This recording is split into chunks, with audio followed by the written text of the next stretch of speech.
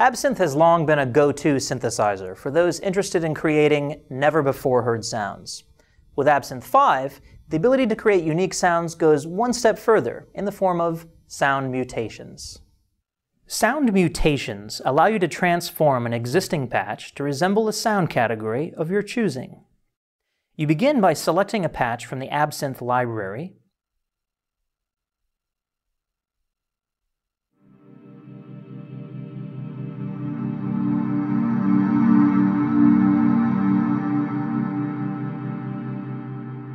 then clicking on one or several tags in the browser window. Then press the Mutate button. Absynth will now mutate the existing sound to take on the qualities of the patches that appear in the browser search results. It does this by applying an intelligent algorithm to make sure you not only get something interesting, but usable.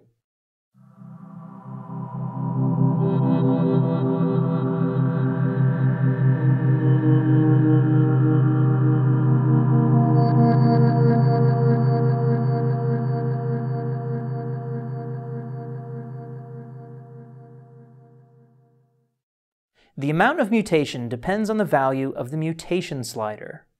A higher value for this slider means it will borrow more heavily from the characteristics of the sounds in the browser search results.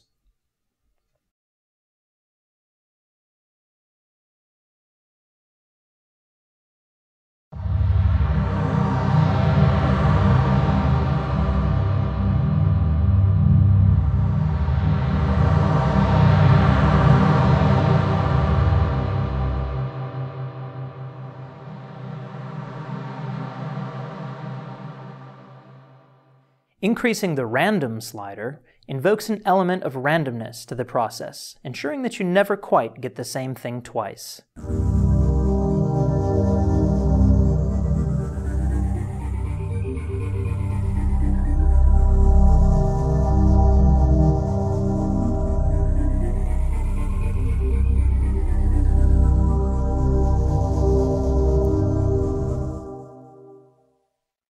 As you create mutations, they are stored in the Mutate history.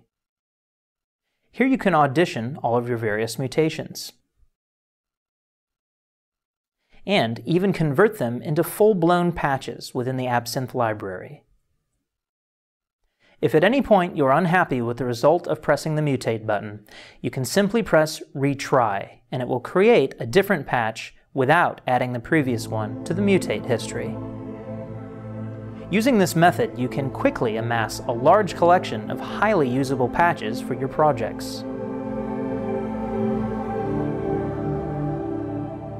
Specific parts of the Absynth patch window can be excluded from the mutation process by pressing their corresponding icon on the left side of the browser. If you're happy with the current oscillator settings and don't want them to change with the next mutation, you could turn off the oscillator button, for example, before pressing Mutate.